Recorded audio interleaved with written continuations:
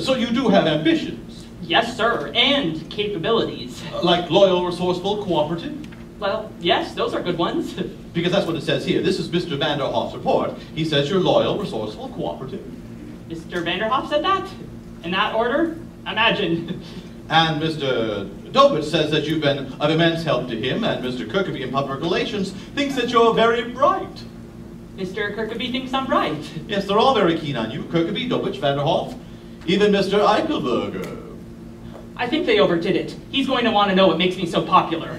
So tell me, Baxter, what makes you so popular? Well, I imagine it's... Well, they probably... I don't know. Baxter, is it your impression that I'm stupid? No, sir. Have I given the impression that you give that impression, sir? Because I'll tell you, I'm anything but stupid. I know everything that goes on in this building, in every department, on every floor. All right, don't get nervous, because once you get nervous, I'll get nervous.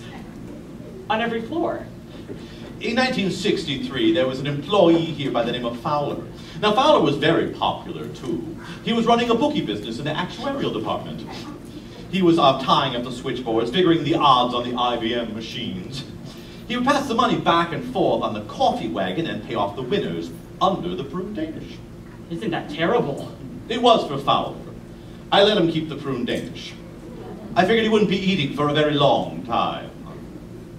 Sir, is there some point in this story you're trying to point out to me? Because I'm not running a bookie joint.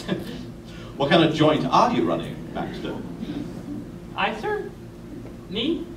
There's a certain key floating around the office, from Kirkaby to Dobich to Vanderhoff to Eichelberger, back to Kirkaby, etc., etc., etc.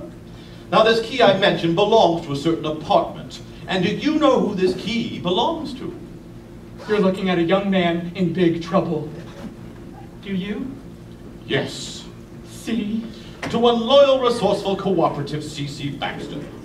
Can I get you anything? Coffee? Prune Danish? Oh, Mr. Sheldrake, can you just please let me explain? All right. Oh, okay. Well, you see, one night, about 2 months ago, I was on my way home from work when I stopped in at the Grapes of Broth for a quick beer. That's all I drink, quick beers. When I met one of the executives from one of our departments, quite a decent gentleman who is suddenly confronted with this very unusual problem. The girl he was with was feeling sick. That's right.